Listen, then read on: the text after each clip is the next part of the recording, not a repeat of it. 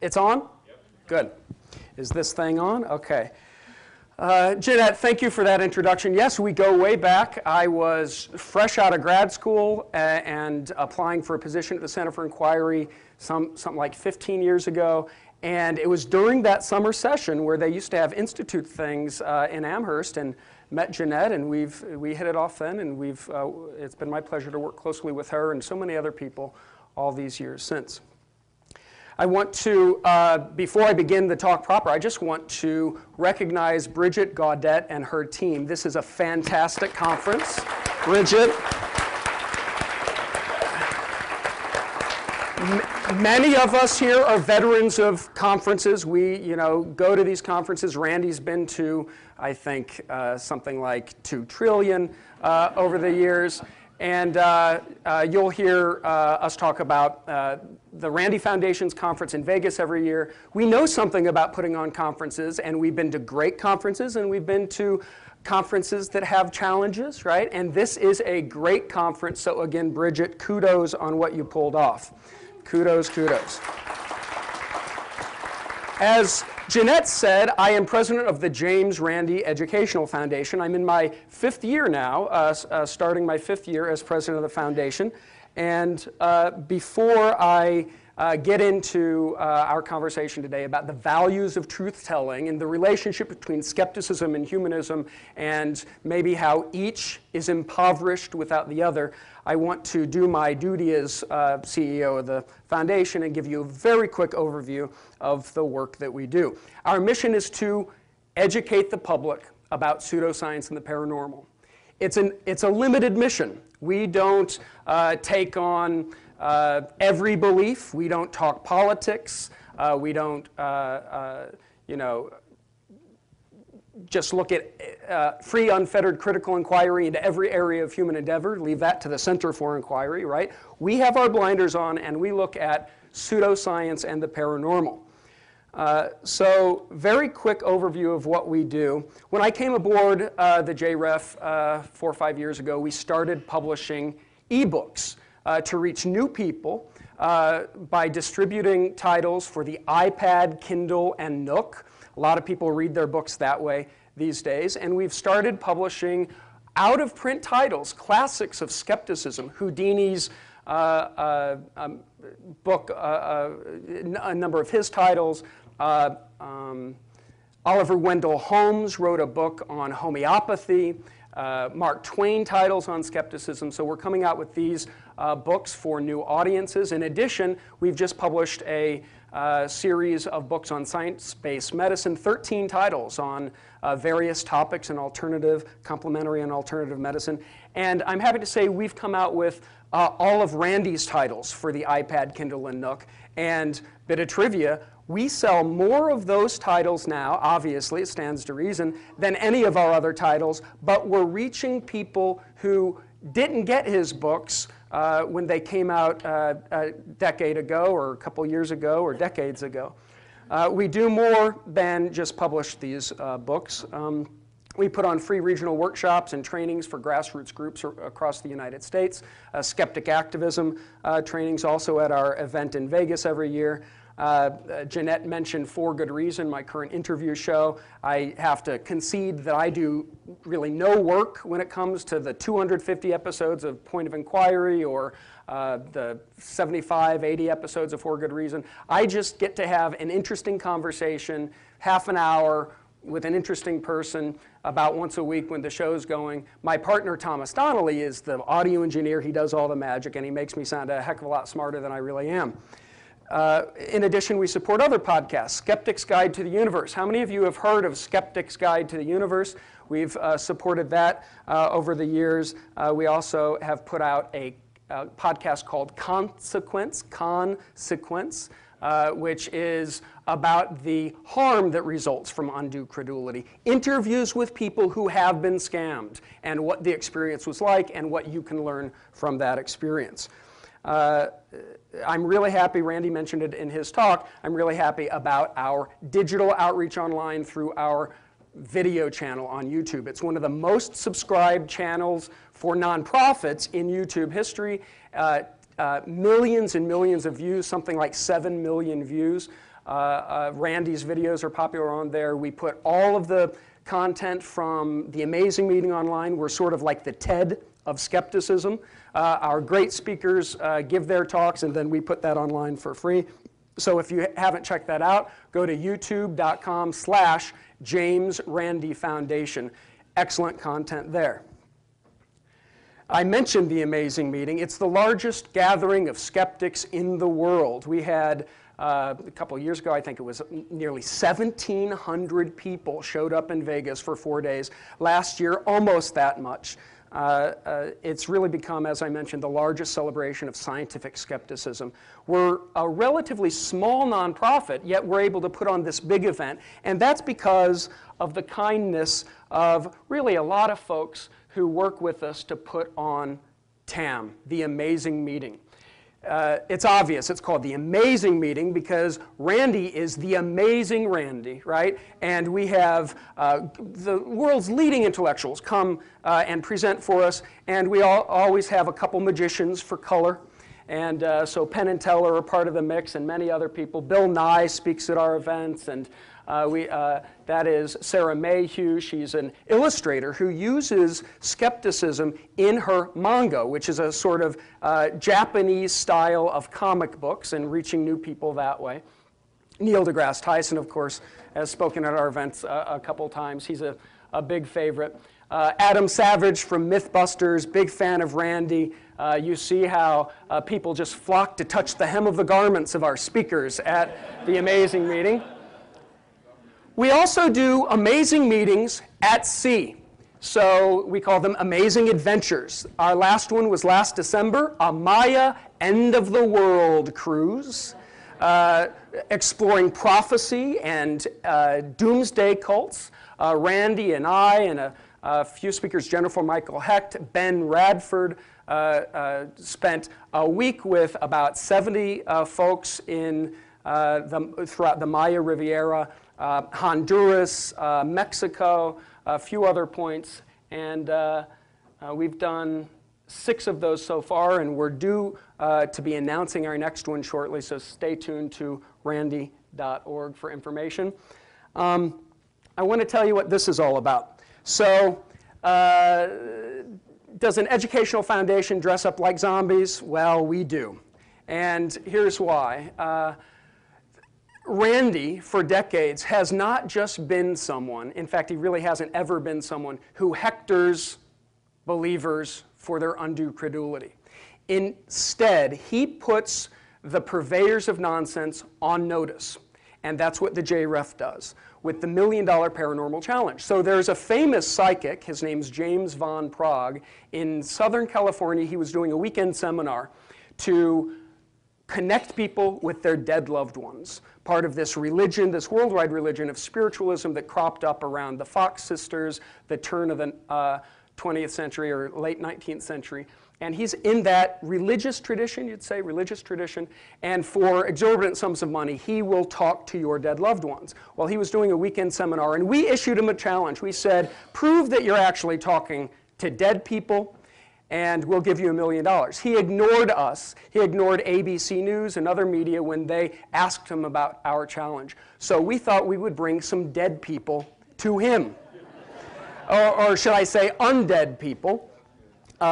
And I also want to emphasize, we didn't go there to poke fun of believers. We didn't even engage with believers there. They were already inside. They'd paid their money. They were in their seats or their pews for the messages. We were there to engage James von Prague and basically, actually, to do an action, to raise awareness in the national media. And I'm happy to say that our action got press nationally in Forbes and other places. And we did a little viral video of the experience. I say viral because it sort of took off. A lot of people who really didn't know about the foundation were sharing this video, and that's the way that we like to raise awareness as we advance our educational mission. So use brains, psychics not real, and here is the video. I want to share it with you.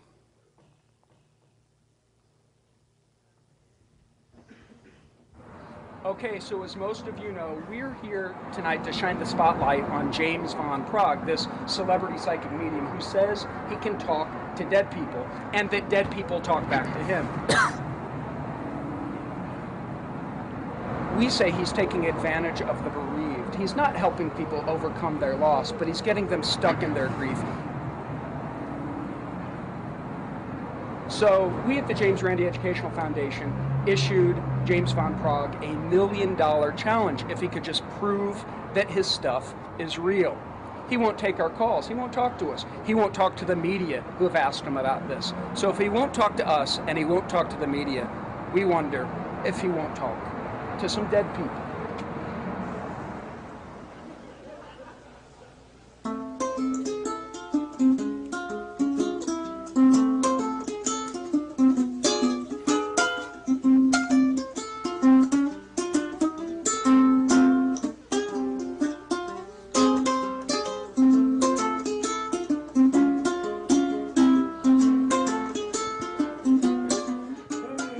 Speak to James von Praagh. He said he could talk to dead people. We brought some. He won't talk to us. James von Praagh. I don't have access to him. If you'd like to talk to somebody, I can get somebody for you. But that would be fantastic. Appreciate that. Do you guys have permission to be here? We assumed we were invited because James von Praagh says he could talk to dead people. He hasn't responded to our $1 million but do you challenge. have? I'm gonna have to articulate. Okay. Sorry. James von Praagh. Okay, guys. So, yeah, and he doesn't want our $1 million. So.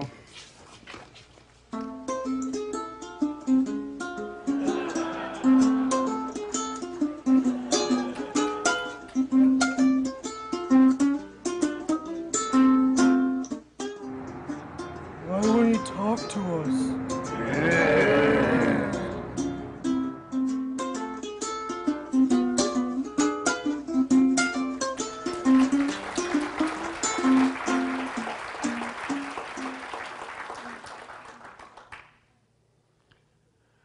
So just one more quick comment on that. It was lighthearted, right? These are serious issues, but sometimes the best way to reach new folks who aren't already engaged on the topics is by puncturing the pretension of that undue credulity with comedy, and that's what this video was all about. And again, I emphasize, we weren't about making fun of believers, we were about putting James von Praagh on notice. I'll talk, hopefully if I have some time at the end, I'll talk a bit more about James von Praagh. We've started coming out with resources for the classroom, free lesson plans using the investigation of the paranormal for junior high and high school students to teach critical thinking. These are attached, these lesson plans, to National Science Content Standards and AAAS Science Education Standards.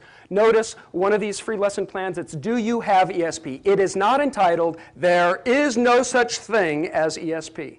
It's an open-ended question based on a book that Randy wrote for Dover years ago.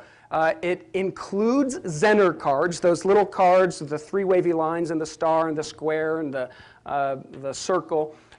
And it teaches students how to build a test to test if they have psychic powers, through the process of which they learn statistical methods and about investigator bias, and they learn other principles of science, but they're engaged because of this sort of spooky or interesting topic. Cottingley fairies is a hoax, the early 20th century that Arthur Conan Doyle was bamboozled by. A couple girls in Cottingley said that they took pictures of genuine fairies in their backyard. Turned out to just be cardboard cutouts, early versions of Photoshop, early versions of trick photography, but it became a sensation.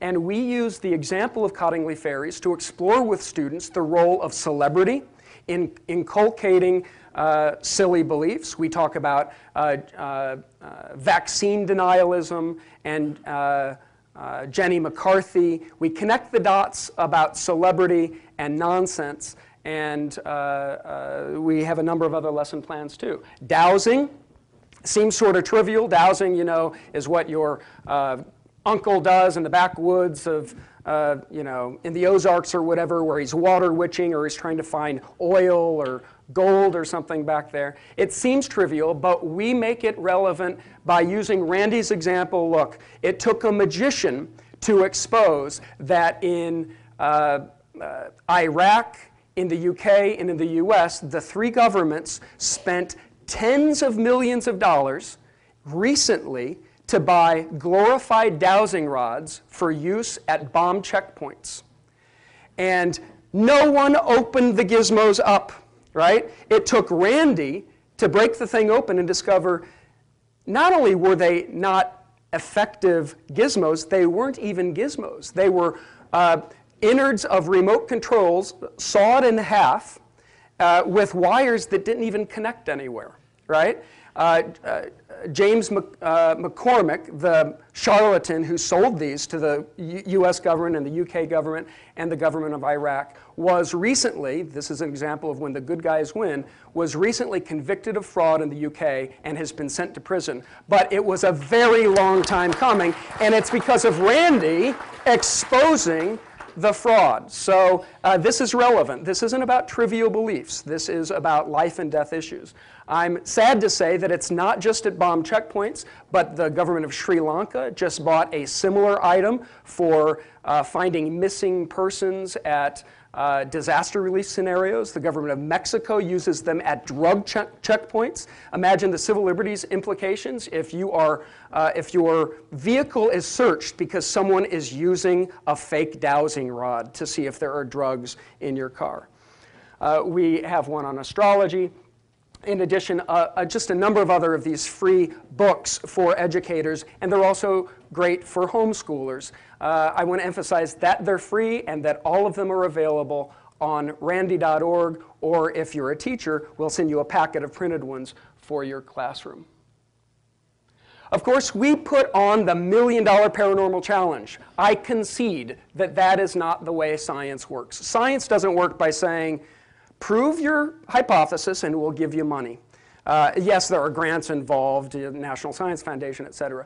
But this is a challenge. This is a way to, number one, educate the public about these irresponsible claims, and number two, put the claimants on notice. We basically say, if you could do what you say you could do, prove it. Put up or shut up. And we think when someone says, oh, I don't need no $1 million, we think that's sort of an admission that they actually can't prove their abilities. Randy has challenged so many celebrity psychics with $1 million, and they often say, I'm a millionaire already, I don't need the million. Randy's response wisely is, then give it to charity, okay? Win the million, prove your ability is real, it would change science as we know it, and you get to give $1 million to charity. Still, none of them take us up on the offer. We make available grassroots resources for skeptics and humanist and atheist groups who want to work with us to advance skepticism in their neck of the woods, especially around paranormal beliefs. So when Sylvia Brown, James Van Praagh, John Edward, the Long Island medium, Teresa Caputo, they all go on tours, high ticket price tours, where they pretend to talk to dead people. We think they're pretending. We think they're knowing cheats. And I can get into why later. Well, we offer resources for activists who want to go to that event and educate people who are spending their money to talk to the dead loved ones. And none of this ridicules belief. It puts the charlatans on notice. And notice the real resource here is you're grieving. You've lost someone. You're going to a psychic to get help, but you can also get help from grief counselors. Here's some information from the psychological sciences about the stages of grief. We think that these, I'll say, charlatans get people stuck in their grief and actually keep people from healing. So we also travel a lot. Randy travels a lot. He said that he hasn't traveled for a couple months. He recently had surgery. But last year, what was it, Randy? Spain, Italy, Germany, Australia, India, all over the world, all over the United States and Canada, giving talks, really inspiring people to get off their duff, roll up their sleeves, and work with us to advance skepticism at the local level. This is Randy in India. They did a really great backdrop for that. a little fun that way. This is Randy in Italy. He gave a talk at a theater that was simulcast to 30 other theaters throughout Italy. Randy's really just given talks, sold out crowds. That's Northern Europe. I think that was Norway. This is Randy in Spain doing a little psychic powers. He almost won the million that day. So to frame our conversation, when I want to talk about the intersection of skepticism and humanism and how each, I think, should inform the other, let's just ask the question. If you're going to consistently apply, let's say science, the spirit of science, to claims, what would it mean that you are? What are you if you consistently apply the spirit of science to claims? Well, it means that you're a skeptic. And so I think, if we're doing it right, everybody in this room is a skeptic. Yes, this is a humanist conference, but I think if we're doing it right, we're all skeptics. Bertrand Russell, I can't affect his high-pitched English accent, but he has this great line: "It's undesirable to believe a proposition when there's no ground for supposing it true." But he goes on to say that this is paradoxical. It's even subversive, because if you consistently apply skepticism, it will necessarily undermine your most cherished beliefs. And not just God belief, but about ghosts, and maybe if you widely apply it, about the little God inside of us, free will, or the soul, or I mean, there are really controversial claims that will be undermined if you consistently apply the spirit of science. So what we care about is a belief in pseudoscience and the paranormal, and the majority of Americans believe in pseudoscience and the paranormal, by which I mean ESP and telepathy, ghosts, Satan. One of the, what was it? Scalia recently talked about a personality called like an actual person called the devil. He believes that. We're interested in casting a skeptical eye at these sorts of claims. And for us, skepticism is not naysaying. It's not cranky cynicism. It is a positive, constructive method. I talked about relevant real-world consequences regarding the dowsing and these other issues. And as I intimated a moment ago, I believe it should be, even if it's not always, it should be foundational to everything the larger community of reason does. Indeed, it should be the foundation of all of our work. That said, there's a necessary division of labor. I was at Center for Inquiry for 10 or 11 years, and Paul Kurtz, when he founded that up, one organization focused on religion, ethics, and society, another organization focused on pseudoscience and the paranormal, another organization on alternative medicine. And that's just because the Big Tent approach works for people who want to be in the big tent, right?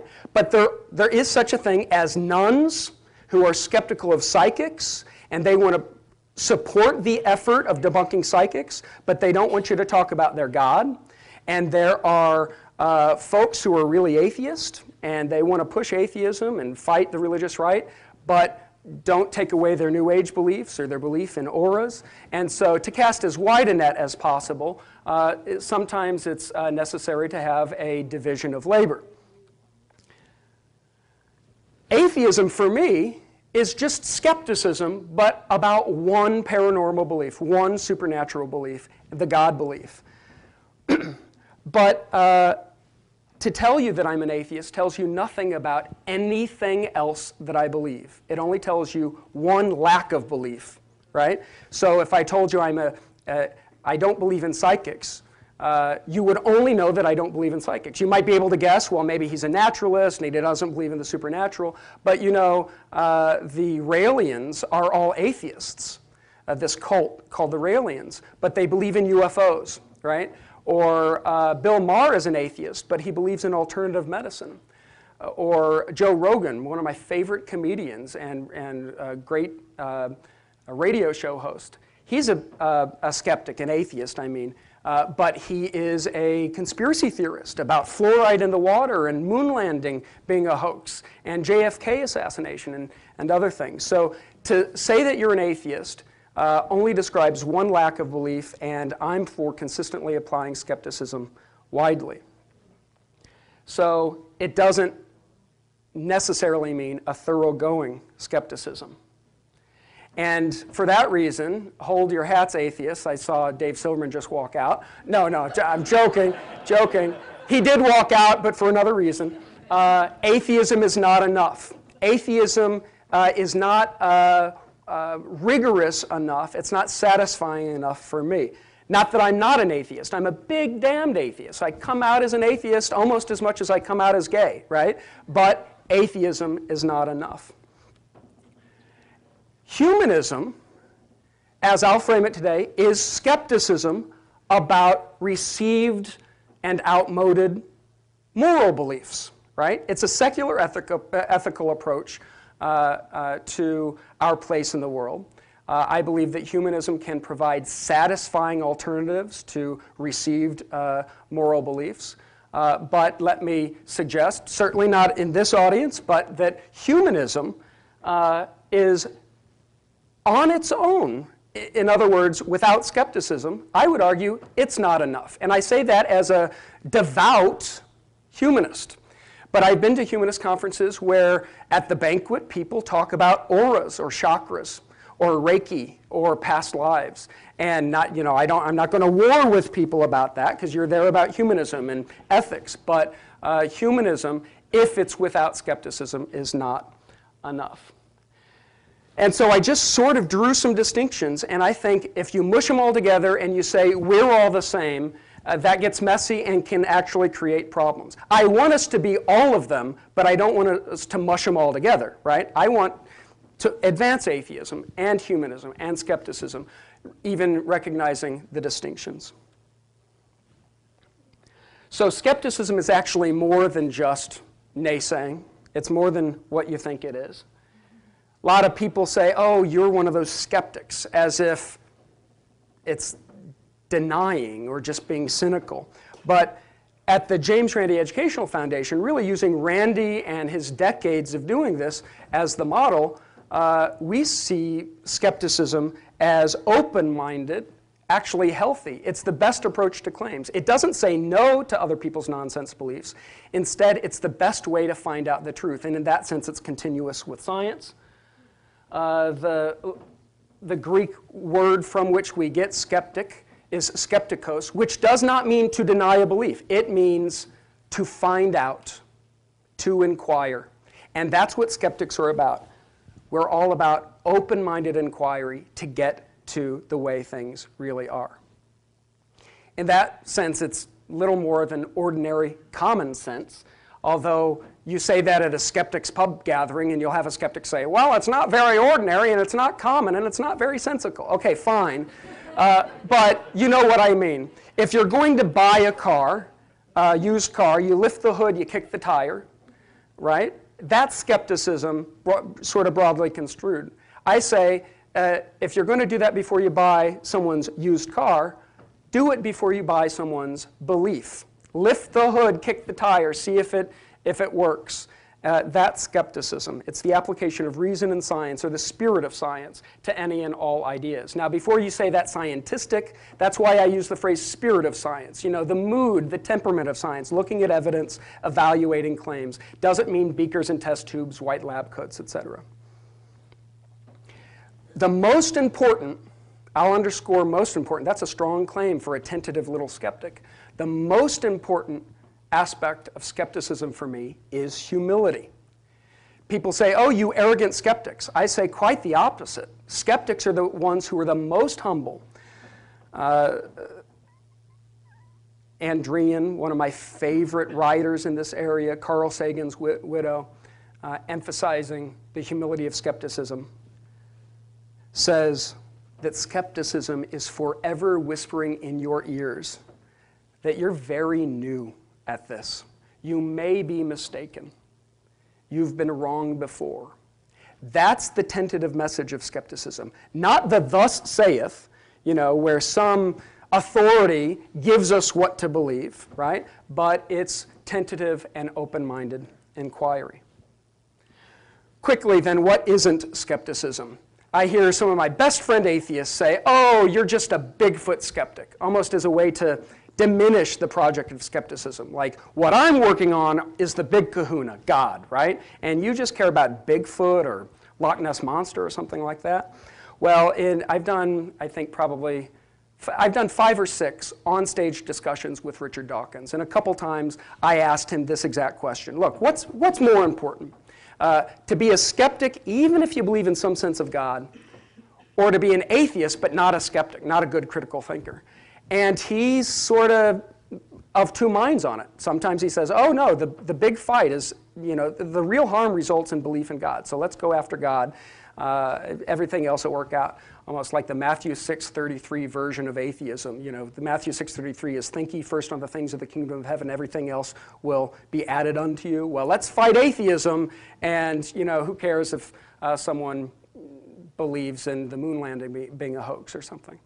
But other times, Richard Dawkins or Sam Harris or others say, no, method is what's important. And this is my position as well. Method of inquiry is what's important, not the content of your belief. There is no such thing for the skeptic as a statement of non-beliefs, right? We're not going to kick you out of the club if you believe in something you're not supposed to believe in. Indeed, at the Amazing Meeting every year, we have folks talk about diversity. We not only do we have racial and sexual diversity and age diversity, but we have diversity of ideology. My gosh, you have not had fun till you stayed up having a few drinks when the libertarians and the Marxists, who are all skeptics, end up having some great conversation. So we think it's open-minded inquiry, and you're not kicked out because of some doctrinaire set of non-beliefs. So it's not just focused on UFOs. Another big thing. So not just UFOs, psychics, and ghosts. It's also not a radical denial of all knowledge. In the academy, you'll get some folks who say that they're skeptics, and by that they mean they think that science is just one mythic narrative among many others. That science is no better or worse than religion or any other way of looking at things. You have philosophers of science argue, can we really say a rain dance doesn't cause it to rain? Might that actually just be a Western, patriarchal, science, sort of white male version of reality? And aren't there other ways of looking at reality? Well, yes, there are. But I don't think we need to imbue all of it with ideology. We could just look at the facts, look at the evidence, and follow the evidence where it leads. I was recently reading an article that's widely held as persuasive in some quarters of the academy that posits Newtonian physics is male-centered because it's all about acting, right? What we really need is to replace Newtonian physics with something more fluid dynamics, like a feminine physics that's all about flow and motion, et cetera. And so let's just call this a postmodernist critique of knowledge. And as skeptics, we say that's not really skepticism. That's a sort of epistemological nihilism. That says there's no truth, and we reject that. It's not dogmatic. I sort of got into this earlier about the humility of skepticism. And now I want to talk about humanistic skepticism. That's why we're here. That's why I'm here. Randy, you saw in examples when he talked about why we do what we do as skeptics. It's not just to belittle belief. We're not out there making fun of people who believe. We are advancing skepticism in the common interest. A good example is psychics. So I'm going to spend a couple minutes to talk about psychics. It's a good sort of model or case study why skepticism has a humanistic core. I want to begin this little part of the conversation just by admitting not all psychics are frauds. Doesn't mean any psychic is real, so I don't believe any psychic is real, but they're not all frauds. They might not be real, but they're not all frauds. Let me unpack that. There are different kinds of psychics. There are storefront psychics that are largely, I'd say, fraudulent. These are the Romani psychics, what used to be called the gypsies, right? It's a subculture where clans teach each generation methods of psychological manipulation to part the gullible from their money. But there are also New Age psychics. You go to a psychic fair, these folks might be very sincere. They come to the world of psychic powers not through the Romani culture, but through like crystals and chakras and all the really belief systems, New Age culture, New Age religion. There are folks who are shut-eyes, that's what they're called in this field. Shut-eyes are people who shut their eyes to the truth that they're fake, and they end up really believing it. And I know magicians, I know at least 2 magicians, whom I believe sincerely believe now that they have psychic powers. They started out doing magic tricks, but they sort of fooled themselves. They got some hits among their clients, and they ended up really convincing themselves, look, there are fake methods. I know those fake methods, but let me tell you this time that I gave a reading and I was so spot on. They get validation that convinces themselves. I think that's how a lot of psychics can sleep at night. They talk to clients who swear that they've been helped. And that validation is incredibly persuasive and self-deceptive. Then there are psychic entertainers. These are magicians who do magic tricks, knowing magic tricks, but as psychic readings just to make an extra buck. So I talked a little about the storefront psychics. I just want to quickly touch base on successes in this area. Storefront psychics, the Romani psychics, prey primarily on the grieving, on the hurting, on people who are socially or emotionally disadvantaged. Rose Marks in New York, Virginia, and southern Florida, the matriarch of a clan of psychics, was recently convicted, and she's going to prison for stealing, get this, $25 million from her clients over recent years. And how does she do that? She says, I'll help you with whatever your life's problems are. I'll remove a curse, etc. She was very creative. Bring your money, because that's the problem, your money's cursed. Bring $10,000 or $100,000 in cash. Don't worry, you'll get it back the same day. Bring it, and I'll pray over it. And she used, it came out in court, other methods, magic trick methods. You bring a fresh egg from home, she'll remove a curse. When you crack it open, it's black and rotted and smells of sulfur. That's the evil that has been removed from your life. These are old, tried and true, tried and false magic tricks that the Romani use. But it should be said that not all of her victims were victimized by these magic tricks. Some of them were just victimized by her pretense to expertise. People wanted advice. People had problems. And Rose Marks and her daughter and her granddaughter would give them advice. Should I sell the house? Should I leave my partner? My son has chemical addiction. What should I do about that? And the real offense in the Romani, the storefront psychics, is not that they're lying, but that they're taking people who are hurting and stealing from them not just their money, but their autonomy to deal with their problems. Rather than going to a financial planner about whether or not you should sell your house, you go to a woman who has no background in finance. Rather than going to a family counselor when you have a problem with your primary relationship, you go to some middle-aged woman who's just going to give you the same advice she'd give to anyone off the street. So I talked a bit about how it works because we're short on time and because I want to get to some questions. Suffice it to say that the main way that psychics do what they do is a constellation of manipulative psychological techniques that's commonly called cold reading. It's actually many different methods that we call cold reading, but it generally goes by saying vague generalities and becoming more specific based on the reaction of your sitter. And the way the brain is hardwired, people getting readings often say very specific things about them in the course of an hour reading, and they just don't remember the details that they give in readings. I will just give one example, personal example, before I finish up. when I was a psychic. Now, I wasn't a bad psychic. I was what you'd call a psychic entertainer. But in my late teens and early 20s, I was a professional magician. And as a magician, you can't just make it by doing one kind of magic show. So I did a magic show called The Magic of God's Love, right? Because God's love, unlike magic, is no illusion. I did that for churches. I did a drug awareness magic show, The Magic of Reading for libraries, and I did a psychic show. And I was hired to do psychic readings or a psychic show at a man's retirement party back when McDonnell Douglas was McDonnell Douglas, not Boeing. And it was a small party, 6 people around a table. I showed up. I'm 19 years old, white turtleneck, silver blazer. I'm very serious, and I went by Daniel Joseph, right? I was wearing a little amulet, very quiet, not my normal self. And I sit down, first half of the show, I just do magic tricks.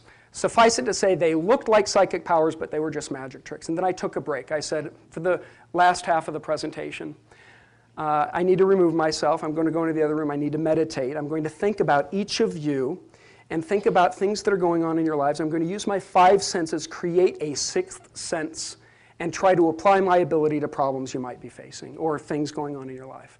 And I went into the other room for 15 minutes, the bathroom for 15 minutes. I didn't do anything. I just waited, sort of built suspense, and came out, sat down, and gave sort of off-the-shelf readings that you learn in this line of work.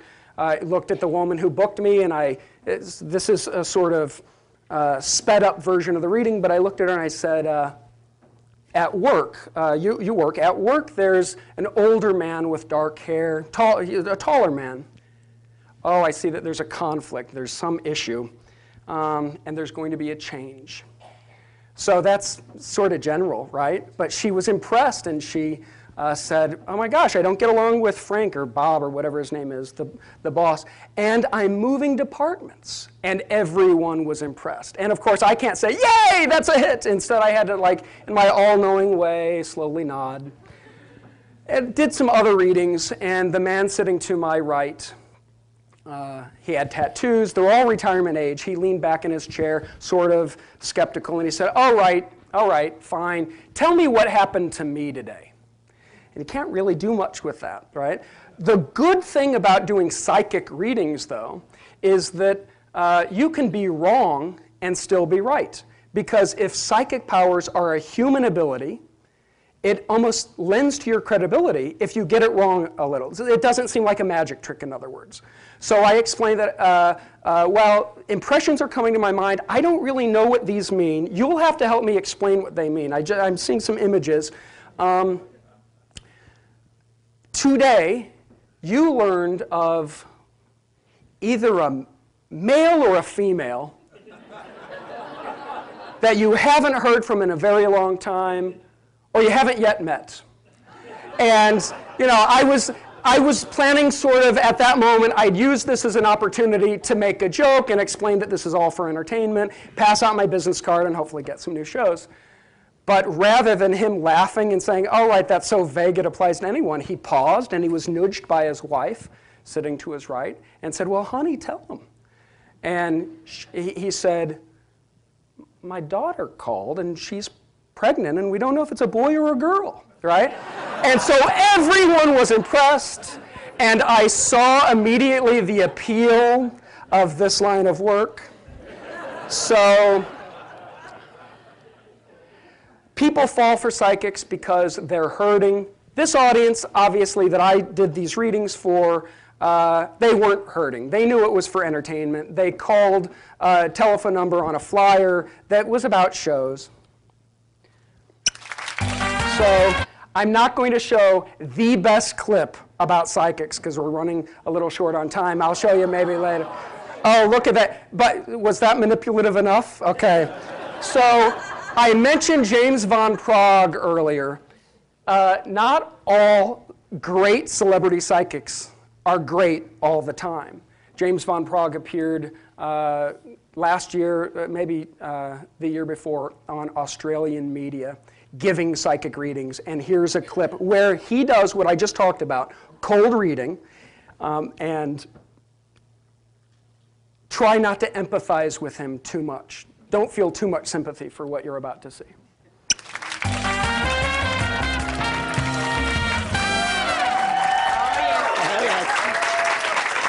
Well, we're back with medium James Van Prague, who has had us fascinated all morning about the world of ghosts and the unknown. And we're going to throw it open to you with our studio audience now. Take it away and see what you can see. Okay, sweetheart, great. I'd like to start with this lady right here who's sitting right in the first row. I have a mother figure very strong coming around you, okay?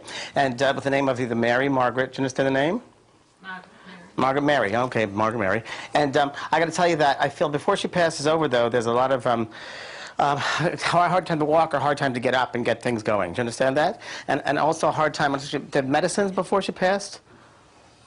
Well, she was on medication. But that's what I'm asking. She didn't have any painkillers. Right, but there were medications she took because I feel this very, very much before when she's coming in here. And I feel some arthritis, by the way. There's a lot of arthritis, and there's a bone problem. There's also something with the back. So I don't know if she used to sit and have a pillow at the back of her, No. or is that you? No. No, that doesn't make sense to you. Okay, and what about trouble with legs? No. Okay, who has trouble with the legs now? Well, my father's had 2 hip replacements. 2 hip replacements. He cannot walk as well as he used to. Oh, no, he walks very well. Okay, okay. Right. Was your mother buried? Yes. Because she's talking about being buried and about an wake, or a funeral, rather. And she knows about it. She was very surprised by it all. And who's Kathy, or Kathy? Is there Catherine, or Kathy? Kathy? Catherine, or Kathy? Oh, she's talking about that. Kate. You know about this name?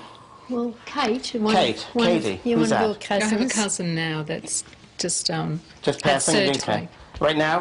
Come with me today, but she just had to have surgery. Let's talk about her, and she's praying with her, okay? I also know who's Catholic, but there's someone who's Catholic background.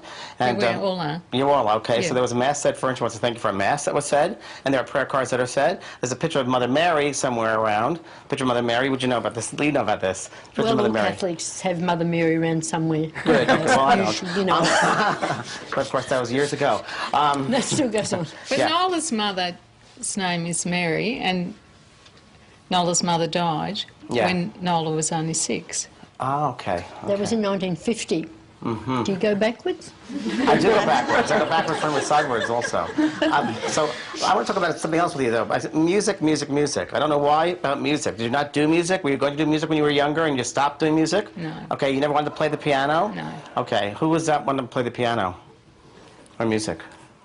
I don't know. Don't know. No okay. one in my family's okay. musical. I want to talk about this lady here. Your husband's passed over, or your father's passed over, rather. Father passed is. over. I don't know if he liked cars. Don't know anything about cars, but there's something about cars with him. I mean, told me about this. Okay. I don't know if you just recently got a car, or there was talk about getting a car, or changing a car. Are you a living or dead? Do you understand?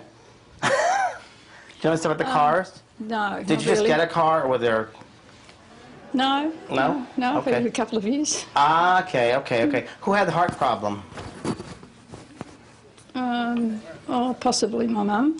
Okay, Yeah. okay. She's passed over as well? Mm-hmm. Do you know if there was heart situation before she passes? Oh, yeah. Okay, and there was a situation that she was going to either get an operation or a procedure done, something before that, okay? So I don't know if you know that she didn't get that. I also want to ask, I don't know who I'm with Teresa or Terry, but I am. Okay, I got to tell you that. Sorry, what did you say? Teresa or Terry. Teresa? Teresa or Terry. And was there a divorce with you? Never. You never married? No. Okay. I'm not surprised. I'm not surprised because I want you to love yourself more. Because you don't. And I need you to love yourself more. Okay? I also want you, there's something about the car here with your father. I don't know, but I'm talking about a car here. I don't know what it means. If you're just getting a new car, or you got a new car, but there's something with that. Okay? I got to tell you that. I'm going to come over here to this lady. Are we almost closed? We're nearly there, just to see if you can feel anyone. Your else husband around passed you. over, correct? Do you have his ring or his watch also? Yes. Are you wearing it? Yes. Thank you. You just told me that in my head, okay? So you're very open. I want to talk about a picture that you had redone of him after he passed over, or you moved the picture of him, correct? Yes or no? Yes. Okay. I also want to tell you that he's sitting right next to you on the, I don't know if you call it the couch. Do you call it the couch or the settee? But he's sitting there with you. Did he smoke cigarettes, did he? No, who's smoking the cigarettes? Are you smoking the cigarettes? Yes. Would you please stop? Because he's there in the settee with you smoking the cigarettes. He's smoking cigarettes, cigarettes, okay? And I don't know who Paul is, or Paulie, or Paula. The name Paul. You understand that? Paula. Yes. Who is that, please? Friends. Okay. He wants to say hello or thank you to them because they helped when he died. They were there. They were here. They were around. You don't know that. James Van Prague. Please thank James Van Prague for prompting some interesting questions. Thank you. Thank you. Very intriguing. Yes. People come tonight, they'll have a great experience. So I talked about how they're pretend therapists, poor man psychiatrists, but they're really unqualified grief counselors. And the real question you have to ask is, if you need help, do you want to go to a fake psychic or an expert in whatever area you need help with? We offer these resources I mentioned earlier, and the real point in all of this is that we do what we do not because we like to prove these nonsense peddlers full of nonsense, but because undue credulity hurts people, and it's a humanistic motivation that we have to mitigate the harm of that undue credulity.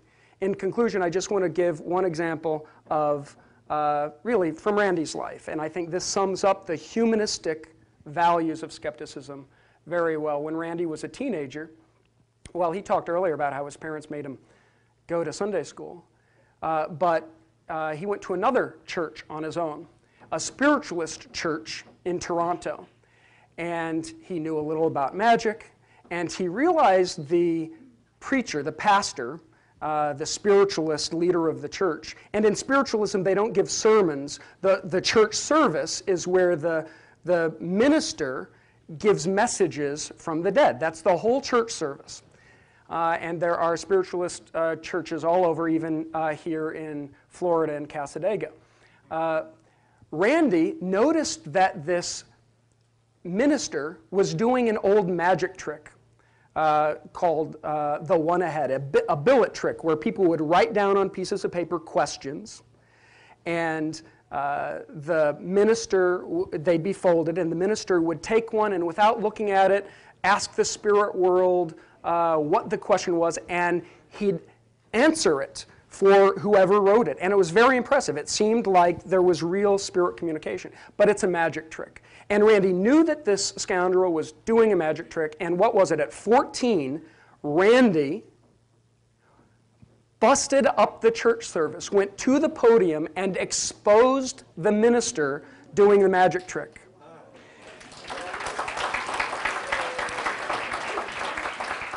You should know that he was promptly arrested, and he had to call his dad from the golf course to come pick him up out of jail.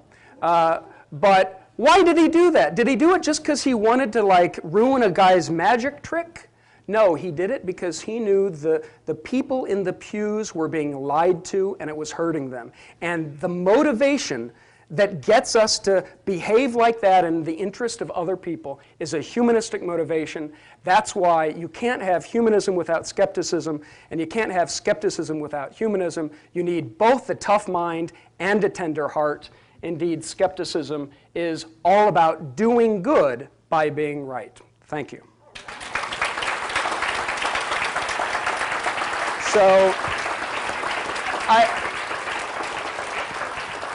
I think we're tight on time, so maybe just time for a couple questions. Any questions or thoughts or comments, or right in back?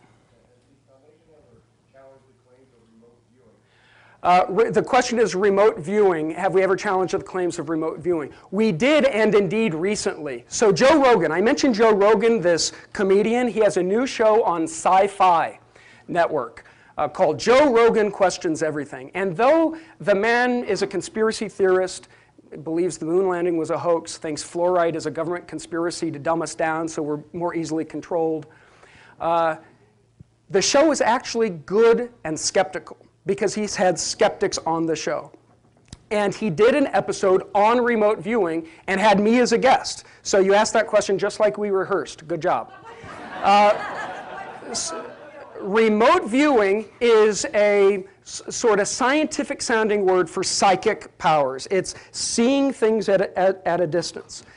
The other person that Joe Rogan had on as a guest is a guy named Paul H. Smith, who was actually employed by the CIA during the Stargate project, which was the government's official remote viewing project, based on this idea that if the Russians really discovered psychic powers, it would be disadvantageous to our national interest.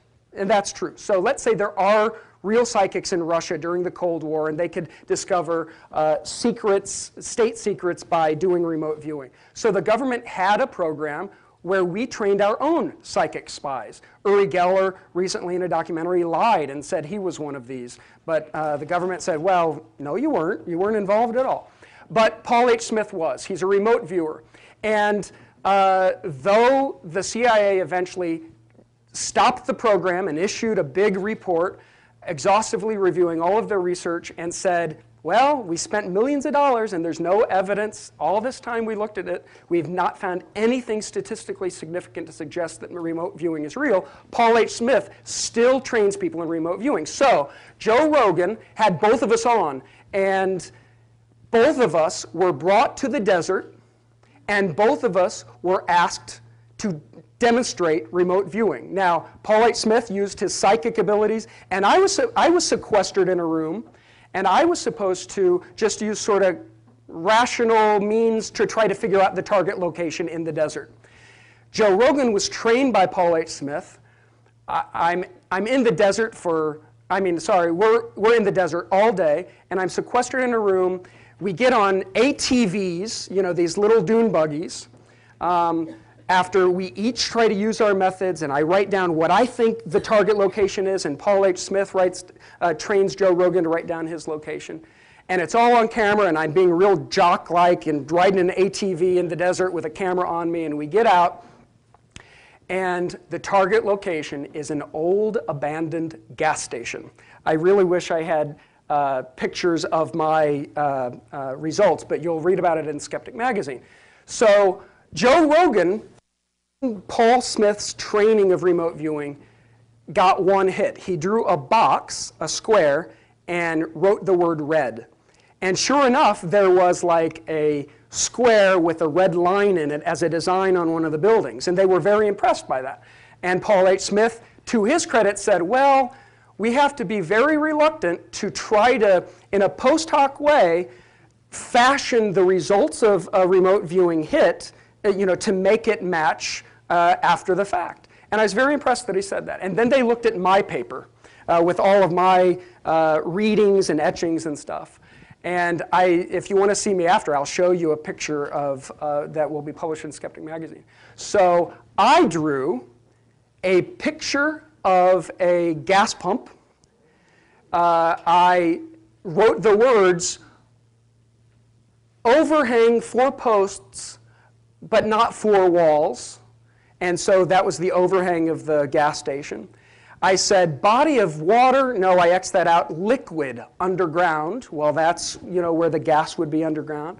And I said, powder blue structure, and I drew like some hash marks. And that, so on the site was like one of those oil, whatever, you know, yeah, oil derrick, or something like that, the powder blue. And so Joe Rogan looks at my paper and he squeals and exclaims, and you know, I'm so glad I didn't write the words gas station, because it would have been too on the nose and it would have seemed like a trick. So it's a little loosey-goosey. Paul Smith looked at it and he said, on camera, well, I know you're not going to believe this, Mr. Grothe, but you have to allow for the possibility that you actually have psychic powers. And Joe Rogan, you know, he knew that I'm a skeptic and, you know, trained by Randi, and James Randi Educational Foundation pushes skepticism about these claims. And Joe Rogan looked at the gas pump picture I did, and Paul Smith said, well, that's obviously a gas pump. And Joe Rogan said, well, I don't know. Look, it could just be a crazy snake with a handle. Okay, fine. But the point is, yes, we've challenged it. And we're in discussion right now with Paul H. Smith, although I'm not super optimistic, that we'll be able to actually get him to the amazing meeting and do a test on stage of remote viewing for the $1 Million Challenge. So with that, I think we'll leave it. Thank you very much.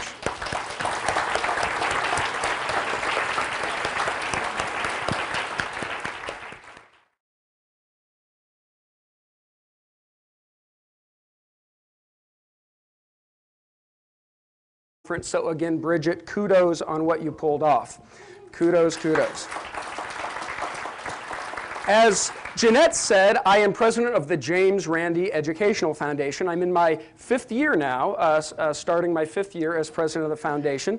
And before I get into our conversation today about the values of truth-telling and the relationship between skepticism and humanism and maybe how each is impoverished without the other, I want to do my duty as CEO of the foundation and give you a very quick overview of the work that we do. Our mission is to educate the public about pseudoscience and the paranormal. It's a limited mission. We don't take on every belief. We don't talk politics. We don't, just look at free, unfettered critical inquiry into every area of human endeavor. Leave that to the Center for Inquiry, right? We have our blinders on, and we look at pseudoscience and the paranormal.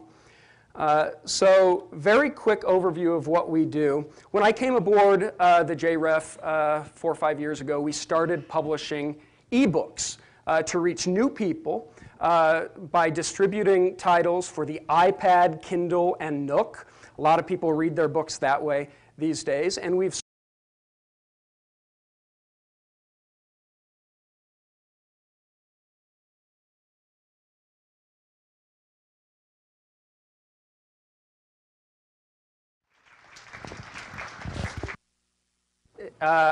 it's on? Yep. Good. Is this thing on? Okay. Jeanette, thank you for that introduction. Yes, we go way back. I was fresh out of grad school and applying for a position at the Center for Inquiry something like 15 years ago.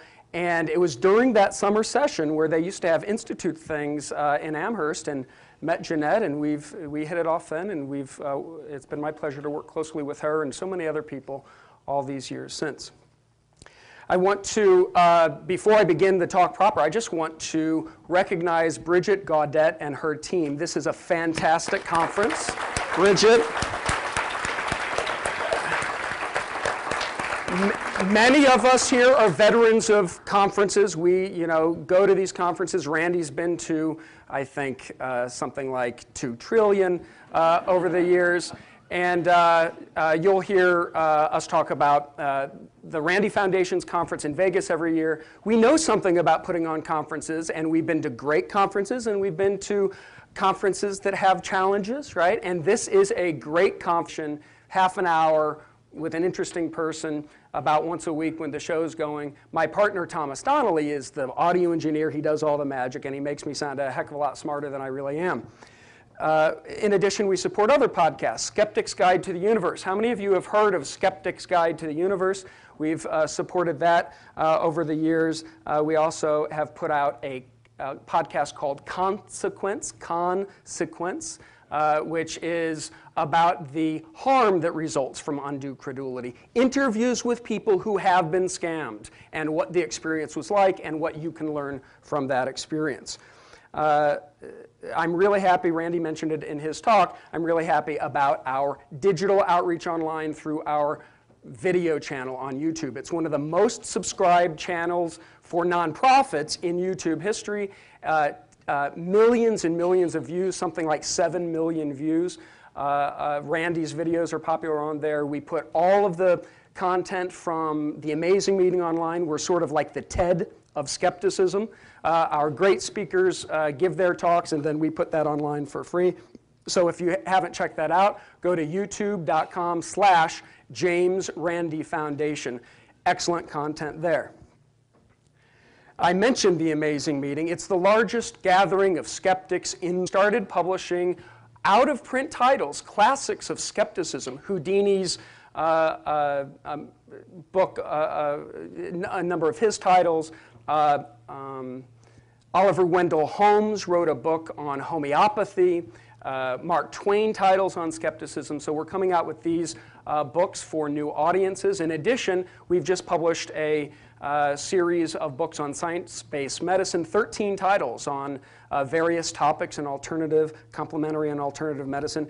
And I'm happy to say we've come out with all of Randy's titles for the iPad, Kindle, and Nook. And bit of trivia, we sell more of those titles now, obviously, it stands to reason, than any of our other titles, but we're reaching people who didn't get his books when they came out a decade ago or a couple years ago or decades ago. We do more than just publish these books. We put on free regional workshops and trainings for grassroots groups across the United States. Skeptic activism trainings also at our event in Vegas every year. Jeanette mentioned For Good Reason, my current interview show. I have to concede that I do really no work when it comes to the 250 episodes of Point of Inquiry or the 75, 80 episodes of For Good Reason. I just get to have an interesting conversation. The world. We had a couple of years ago, I think it was nearly 1,700 people showed up in Vegas for 4 days. Last year, almost that much. It's really become, as I mentioned, the largest celebration of scientific skepticism. We're a relatively small nonprofit, yet we're able to put on this big event, and that's because of the kindness of really a lot of folks who work with us to put on TAM, the Amazing Meeting. It's obvious, it's called the Amazing Meeting because Randy is the amazing Randy, right? And we have the world's leading intellectuals come and present for us, and we always have a couple magicians for color. And so Penn and Teller are part of the mix, and many other people. Bill Nye speaks at our events, and that is Sarah Mayhew. She's an illustrator who uses skepticism in her manga, which is a sort of Japanese style of comic books, and reaching new people that way. Neil deGrasse Tyson, of course, has spoken at our events a couple times. He's a big favorite. Adam Savage from Mythbusters, big fan of Randy. You see how people just flock to touch the hem of the garments of our speakers at the Amazing Meeting. We also do amazing meetings at sea. So we call them amazing